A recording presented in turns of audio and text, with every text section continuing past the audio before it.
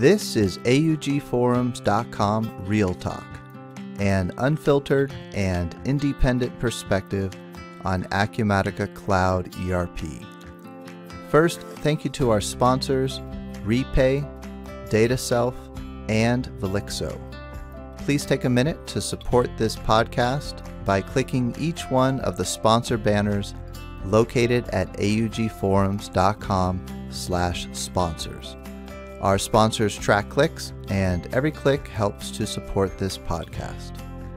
My name is Tim Rodman, and I want to mention two more things in this pre-recorded intro before we get started. First, I'm always looking for victims,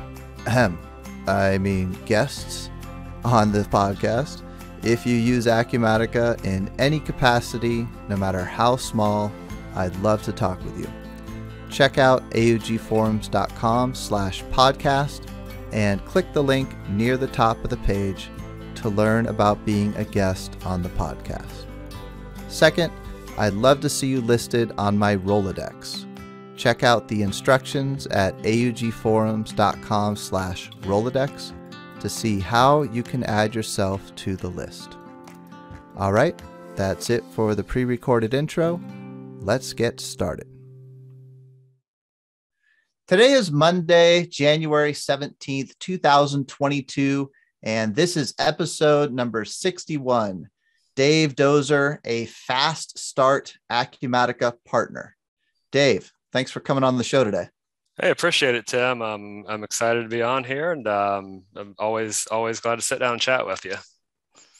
So, hey, before we get into what is a fast start Acumatica partner, I always like getting the background of people who are brave enough to be a guest on this podcast. So, give us a background on you. Where did you start off? We can go back to where you were born. Where'd you go to college? How'd you get your start? Oh man, I can take up your whole episode just with that. But I'll tell you, it's kind of a winding road to end up here. And I'd say probably like most people in the ERP industry, I wasn't a 6-year-old sitting at home dreaming of selling software for a living. But here we are. So I actually I was born and raised in Ohio, kind of in a small rural town a little bit south of Columbus, and went to a high school kind of literally out in the middle of a cornfield.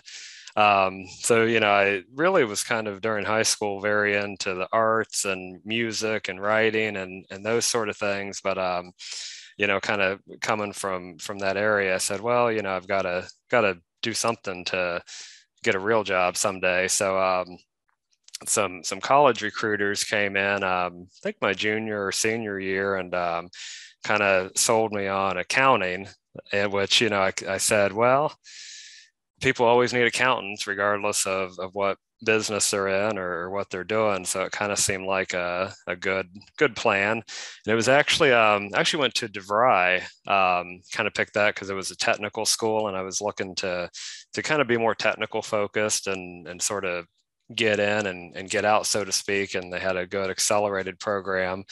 So I went and right out of high school started to get my accounting degree. And honestly, I realized probably about halfway through that I wasn't necessarily in love with accounting and doing debits and credits and bank reconciliations and all that good stuff.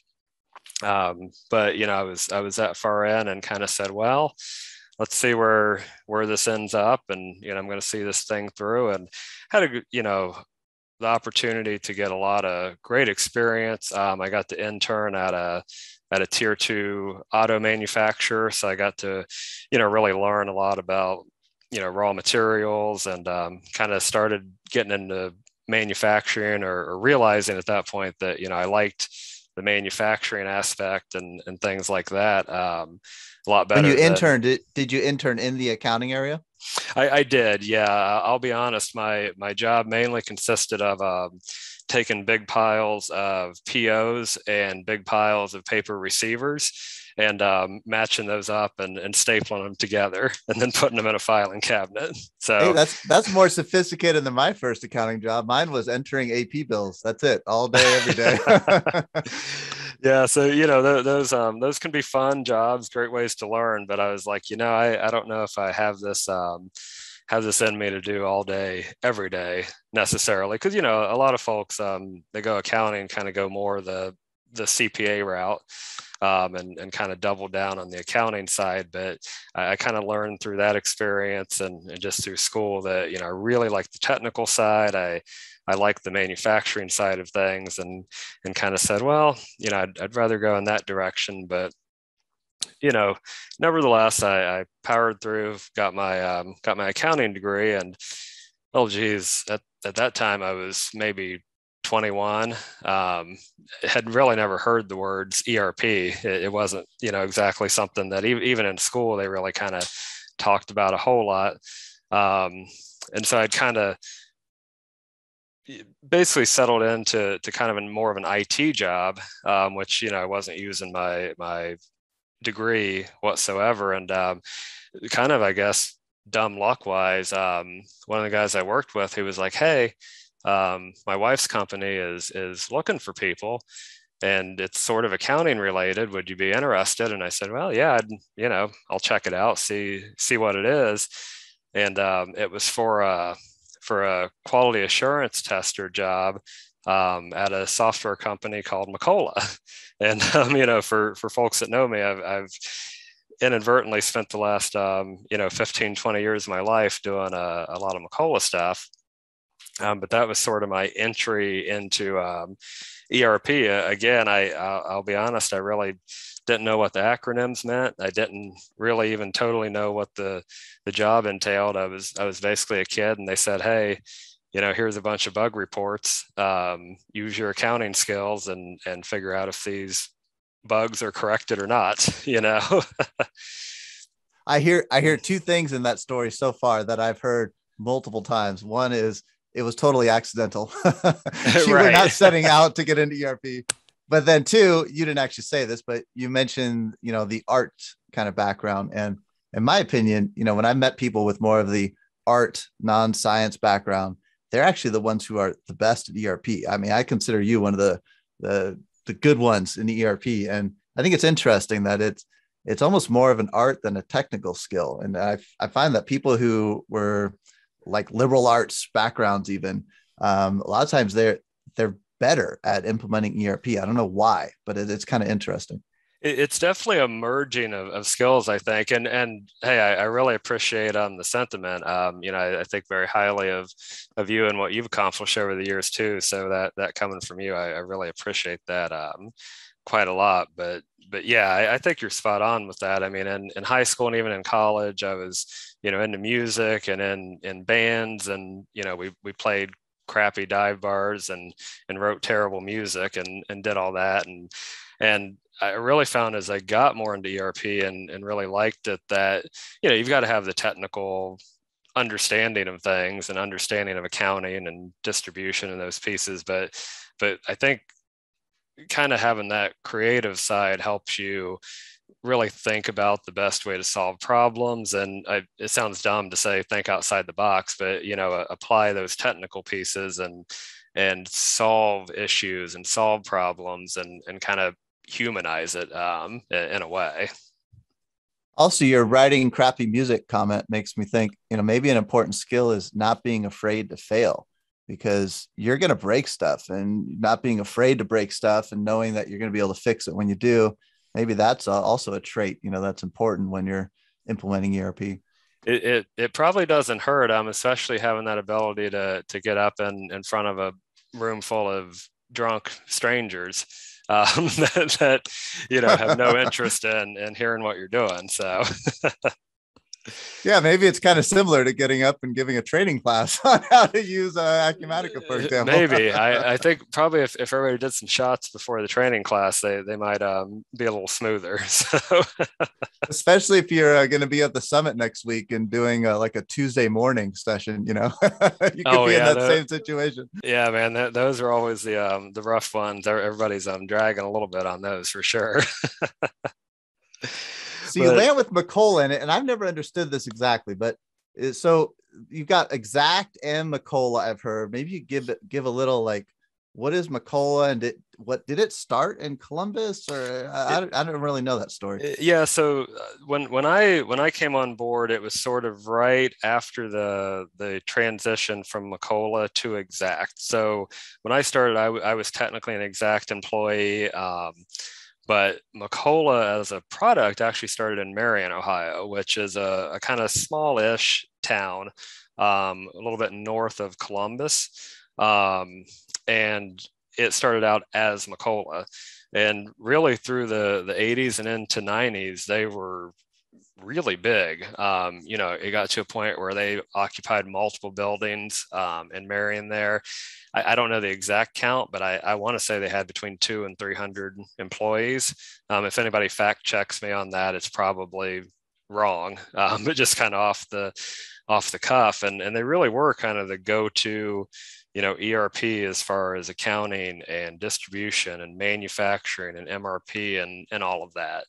And, kind of in the early 2000s there, they were acquired by Exact Software, which was a very large ERP company out of the Netherlands. And over in the Netherlands, in that area, they had an ERP product, well, they still do, called Exact Globe. And it was sort of, honestly, they were kind of the Microsoft of the Netherlands. Like everybody in the Netherlands runs Exact products basically. And obviously, I don't know the insider pieces of it, but when they bought Macola, I think it was probably to kind of try to get a foothold and get into the U.S. market. So there was kind of that transition period right in the early 2000s where Macola had their product was called Progression, and then when Exact bought Macola, they sort of merged the accounting and banking side of functions from the Exact Globe product with the manufacturing and distribution from the Progression product and came out with Macola Enterprise Suite. And that's the version that I really got introduced to and started working with when I first joined Macola.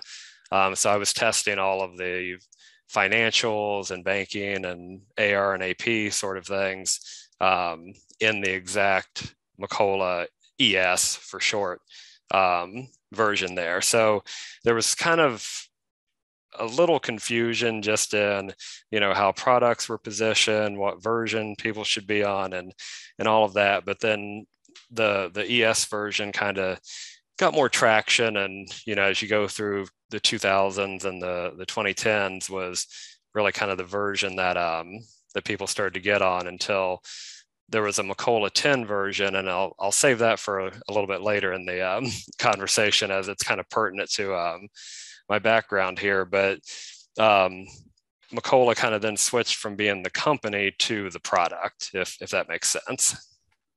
I think it's interesting that this will is pretty much guaranteed to happen at some point.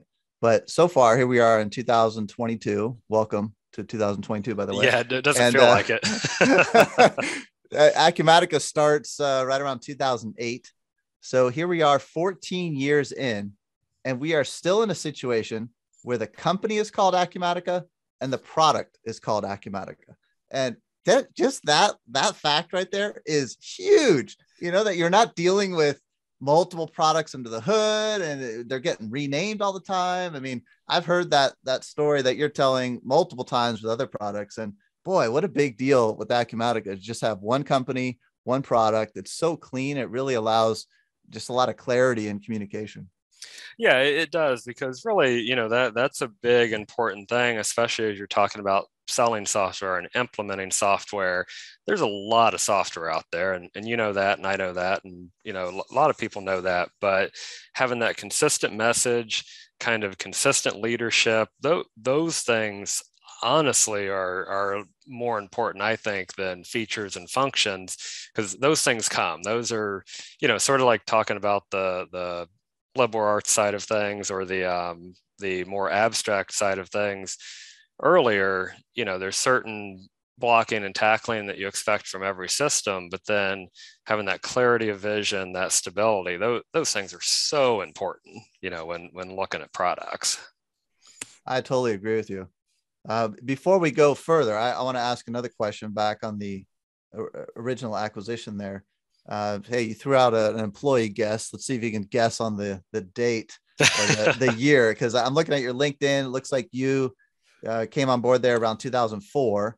Do you think it was around 2000 or just after that Exact acquired Macola? Oh gosh, if I had to pick an exact year, I would say 2002, maybe. I'm probably wrong.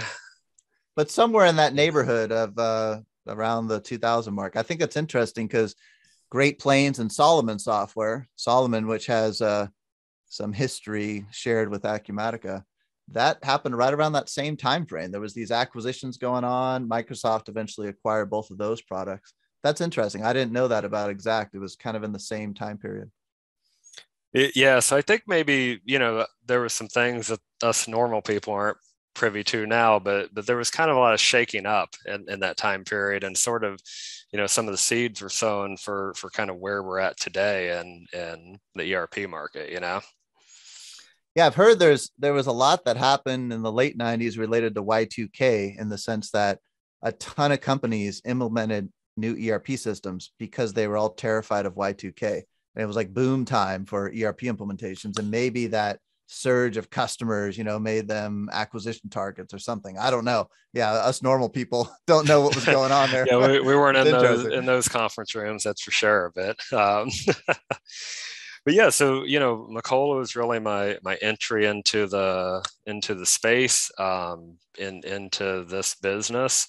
And I showed up and I did my testing, and I did that for a couple years, and got pretty good at it. But I then was actually looking to make a move from Columbus to St. Louis for personal reasons.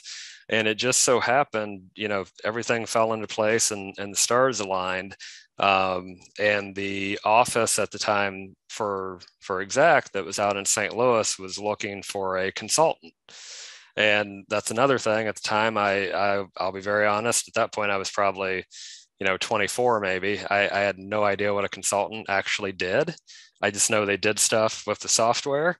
But I went and I interviewed for the job, and the folks in charge gave me a shot, and did pretty okay with it. I ended up being one of the higher performing consultants at the organization, and did that for, geez, I think 4 years or so, consulting directly for Macola. And then I actually got a little burnout with it. I had small kids at home, and was traveling 75-80% of the time. And it can be a little rough when my son, who's almost 18 now, he was real little and was looking at a toy catalog and had circled an airplane in the catalog, and was like, I want a plane for Christmas. And I was like, why do you want an airplane? And he said, well, if I have an airplane, then you won't have to go to the airport all the time to get on a plane. So I kind of said, well, Wow. you know, maybe maybe I need to be home a little bit more. So I kind of took a step back there, and I left Macola.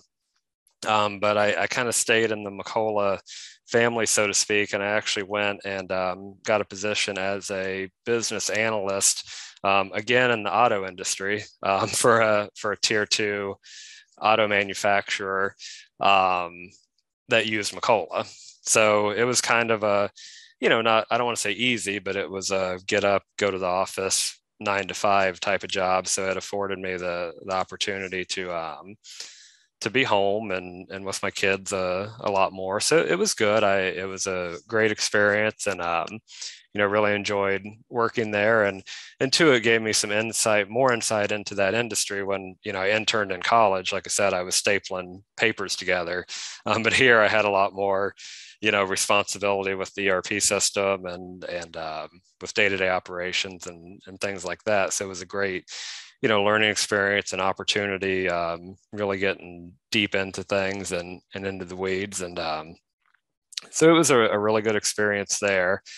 And I'm curious on that experience. If you found, for me, I also kind of entered ERP on the consulting side.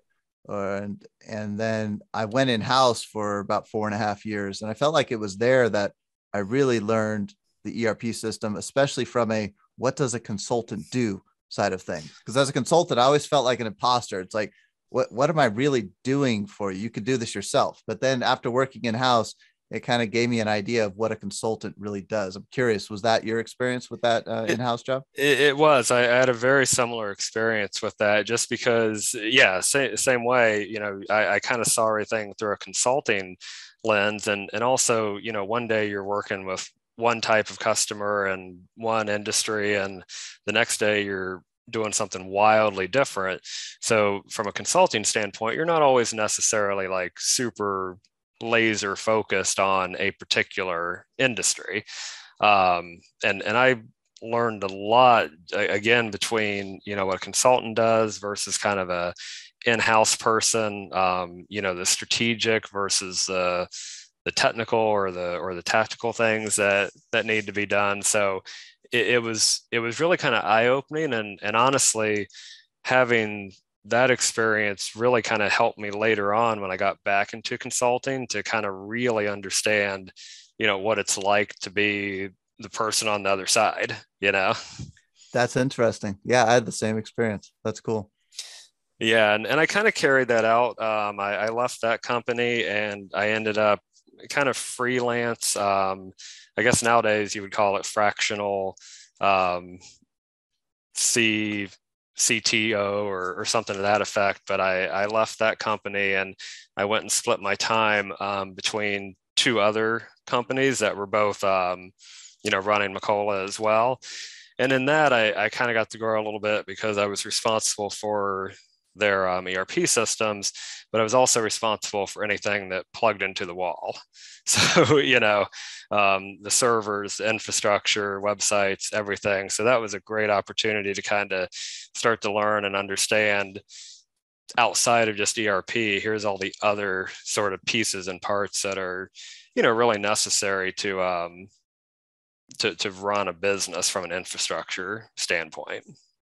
Do you feel like that made you like ERP more or less? Like, did you like the variety of doing the other IT stuff, or how that impact the ERP side of things? I did like the variety. As an individual, I'm a person I always like to kind of find and take on new challenges and new things. But it gave me almost a more respect for the ERP side of things because all of those things are critical to a business, but the ERP side, I mean, that's really the lifeblood of the organization. And I found that out of all those things, I enjoy that a lot more than trying to update an Exchange server or something like that. Sure. Yeah, a lot of that stuff that's got pushed to the cloud nowadays, right? Right. And that's kind of part of the transition too, is even back then, most everything was still in house. And, just through the way IT systems are distributed and deployed now, it's really a lot different in a positive way. You're not having to try to patch a server at 2 a.m. on a Saturday night or something. It's still maybe has to happen, but it's somebody else's job. So And being in the IT department, I'm curious. Here's another thing I've found that, it's almost like IT is the least qualified to run the ERP system, because the ERP is like, it's the business side. It's the least IT thing about IT, but it usually lands in the IT department. Did you feel like in an IT role that you were positioned to own the ERP system well, or do you feel like it might have belonged better in more on the business side, like the operations side or even the accounting side, not the IT area? I'll say in those particular instances with the companies I was working with, I think I was pretty well positioned to own it just because they were smaller companies. And with my background and kind of at that point had a very good understanding of the business side of things and able to apply that to the ERP system and the software. But even now, from a consultative standpoint, when we go and talk to an organization, kind of like you were saying there, we really try to sort of hammer home that IT needs to be involved in any sort of ERP project, that they're really not the best folks to own it. And, nothing against IT folks. I've been one for a lot of years, but, they've got a lot of other things that they have to worry about and look at and think of. Whereas really generally you really need someone, whether it's a business analyst or someone to kind of act as that conduit to really accurately implement and roll out new things and manage the ERP system. Because it's a piece of software, but it's really not when it comes down to it. Yeah, I feel the same way. I mean, especially on the implementation side, when you're talking about getting through that, getting off the old system onto the new system, talking about how you're going to potentially change business processes. IT is just typically not suited for that. They could maybe own it to upgrade it, on an ongoing basis down the line. But yeah, getting you through that implementation, I feel the same way. You need someone on the business side to lead it, someone who understands how the business works. Right, exactly. And that's one of the things that we really always drive home when we're working with new clients. And when we get into that kickoff meeting, we tell them like, hey, from a business standpoint, you're going to have to own this. You're going to have to be the ones to drive this, and really be responsible for pushing this out through the whole organization. It's not the IT person's job, frankly, to do that. So that gets you through around 2012. Then it Whew, looks like geez, we you got go. 10 years. We got 10 years to go, man. Then it looks like you go back to Exact after that. I did. So, and this is probably getting into the good part of it. The rest is all the boring stuff. But one of the companies I was working for there, they actually unfortunately had to shut down and kind of went under.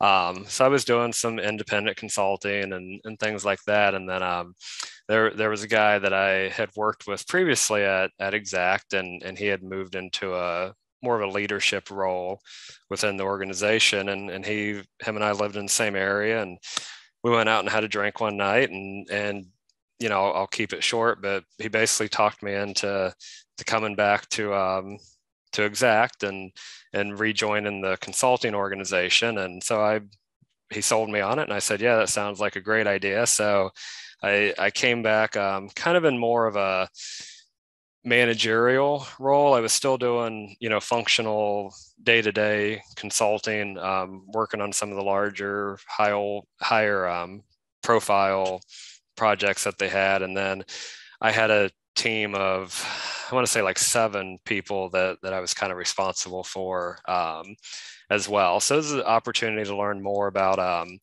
kind of the management side of consulting, and, a little bit higher than just in the weeds, even though I was still down in the weeds a lot of days. And so I did that for 2 years, I want to say, when I went back.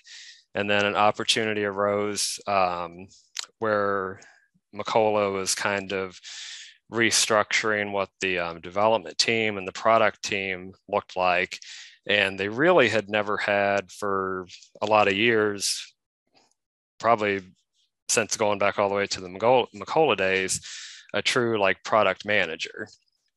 So I said, that looks fantastic. It's an opportunity to get in and really kind of help shape the direction of the product, and have a say in what the next version of Macola is going to be. And it was a pretty exciting thing. So I interviewed for that position and got the job, and spent my last 2 years there as part of the product team. And that was kind of a do everything type of job, and that I was responsible for setting the direction of the product, but then I worked a lot with our partner channel that Macola had at the time, and kind of helping with enablement, and just kind of, for lack of a better word, sort of being the Swiss Army knife, so to speak, and just kind of helping out wherever I could there. And myself and the other product folks and the director of development, we had kind of really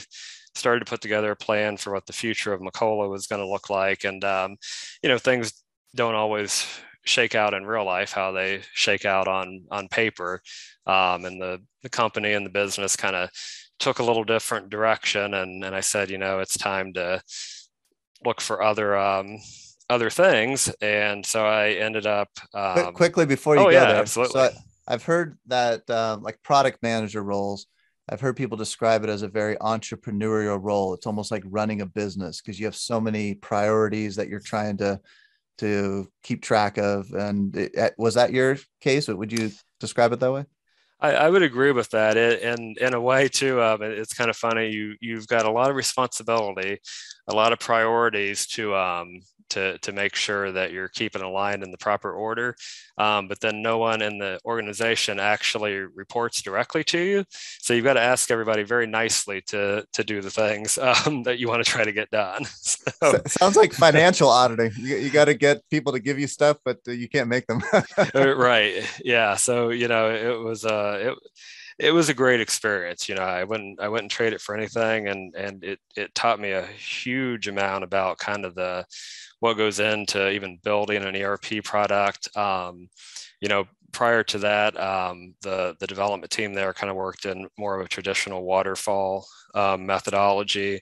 And myself and some of the other folks on the management team, we moved over into an agile development methodology. So, it was just a great experience all around, and I wouldn't trade it for anything really. Obviously in hindsight, it would have been great if we could have, collectively done a little more for the product. But sometimes there's things, like I said, outside of your control that happen. So.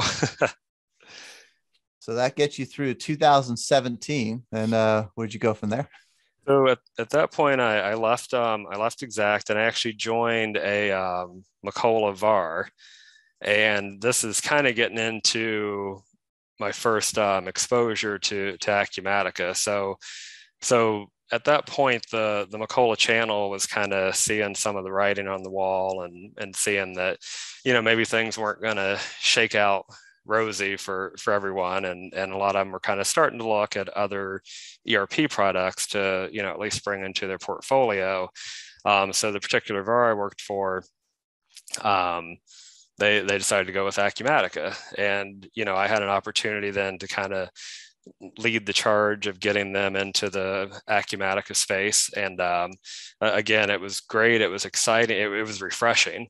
A lot of the things that were tough and were a struggle with the old Macola product. I mean, shoot, even installing it took half a day, and that's if you knew what you were doing. Whereas Acumatica, you click a couple buttons, and then 15 minutes you've got a site up and running. So just stuff like that. It was really a breath of fresh air, and it was exciting to start getting exposed to that.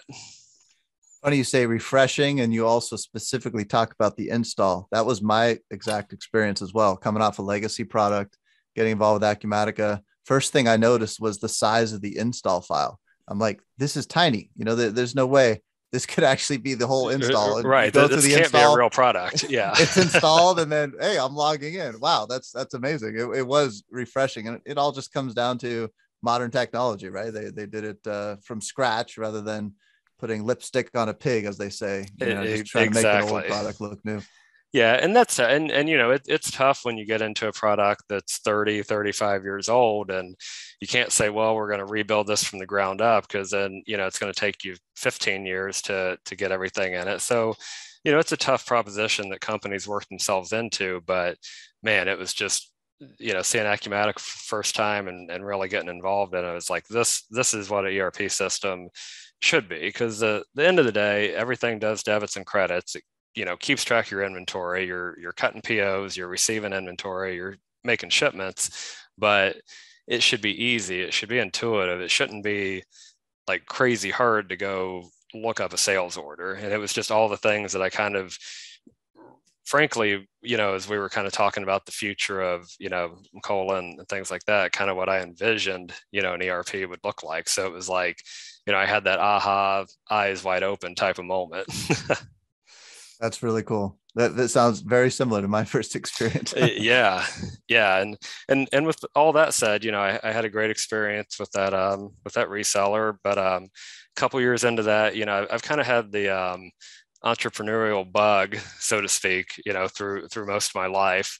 And the time really felt right to say, you know what, I'm going to strike out on my own and start my own thing. And I honestly, when I decided to start my own thing, kind of said, you know what, I'm done with ERP. I've done it for a long time. I want to do something different. I want new challenges. And we really kind of started the business really more kind of as a marketing agency and website design and doing things like that. And I'll be very honest, I found out pretty quickly that those are hard things to do with very low margin. you know, Doing websites and things of that nature, it's just a lot of work. The marketing is tough, and it's just, I wasn't good at it, if we're being very honest. It's a more crowded space too, I would think, right? It is. I mean, if you're bidding for, to get someone's business for doing a website, I found out, you can go on Upwork and you can find somebody that'll do the same thing for $200. So it's very crowded. It's very competitive. And I kind of, took a step back and said, okay, well, what am I good at? And ERP was the answer. Well, it sounds like you were also encountering a phenomenon that I heard described by Ed Kless. He's in the Sage space. I did a 3-day workshop with him one time. He's got all this great knowledge bomb type stuff, and one of them was that about ERP, the industry itself, and that it's like the mafia, that you can get in, but you can't get out. that is spot on, man. And by the time you kind of get to our age, everybody knows everybody, and there's no leaving. Yeah, that's for sure. But I tried and said, well, let's go back to what I'm good at. And as a business, my partner and I said, let's, before we jump in feet first to something, and being very transparent, we said, we're going to act as if we don't have any experience with any ERP system and really treat this as a selection process before we decide, what product we're going to resell. So Acumatica was obviously on the list, but we took a real hard look at NetSuite, Acumatica, B1, Microsoft, kind of the big players.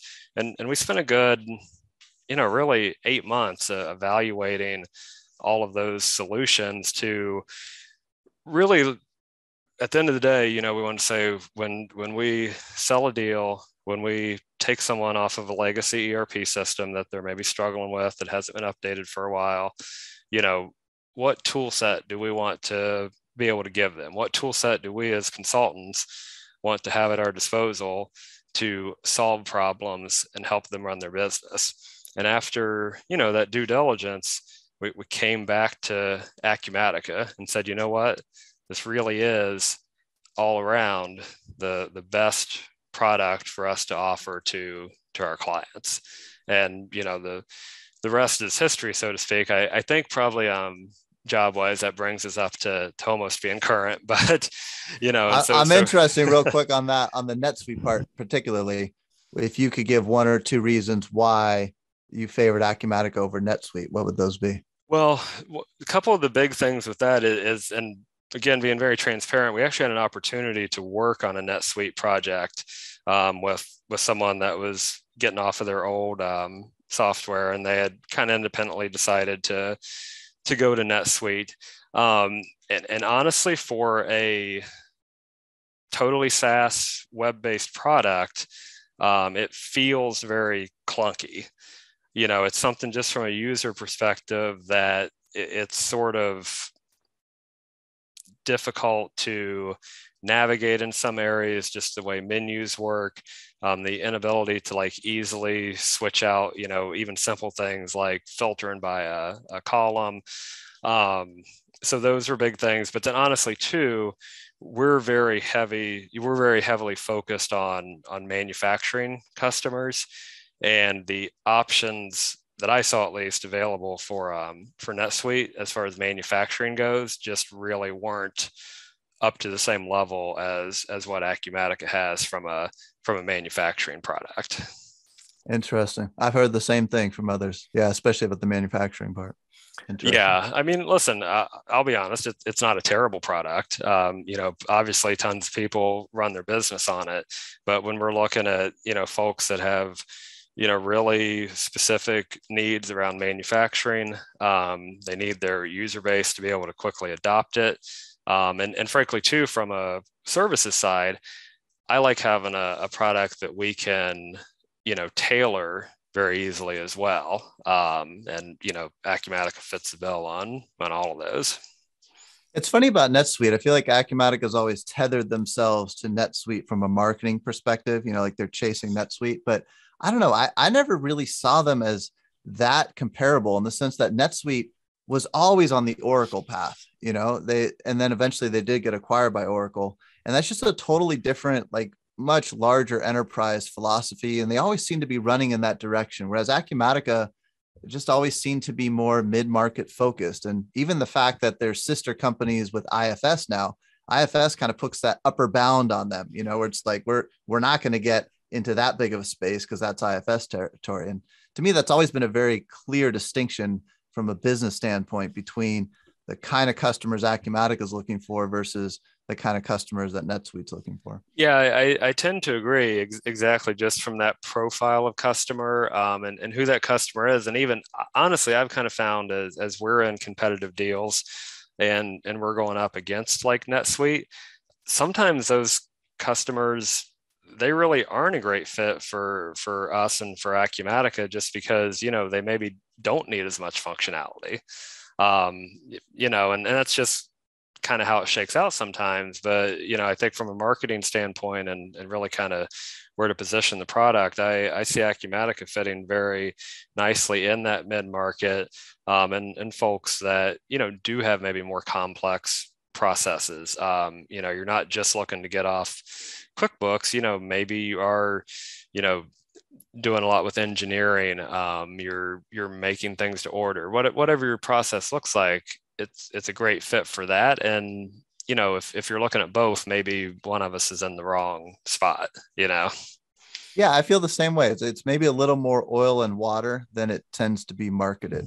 But I don't know. I wonder if that's the case that other VARs find the same thing. How much overlap there is in the deals. And maybe it kind of boils down to, obviously NetSuite kind of being the first cloud ERP, so to speak, and maybe that just natively puts us both in the same stratosphere.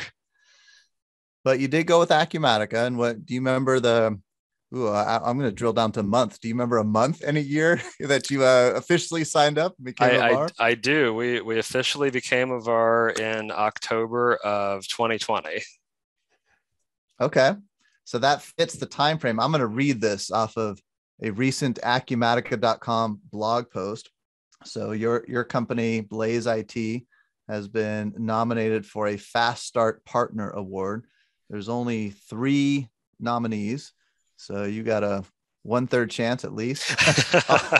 I'll read the blurb. That the Fast Start Partner Excellence Award recognizes the partner who closes their first deal in the first 6 months and quickly acquires multiple customers in the first 18 months of partnership. So you're still in that 18-month window there, huh? We are, yeah. And I don't know if that'll qualify us for the award again next summit or not, but we'll see. So no, I'm very, very proud of our team here. I'm very happy that we got nominated. I pulled open the same article and I was like, oh, hey, look, we got a nomination. So, it's just a testament to the hard work that our whole team here at Blaze IT have put in over the last year.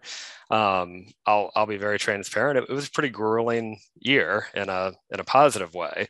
We sold a lot of sites. We're helping a lot of clients get off of their old, outdated, won't name any names, software and onto, a scalable, usable ERP system.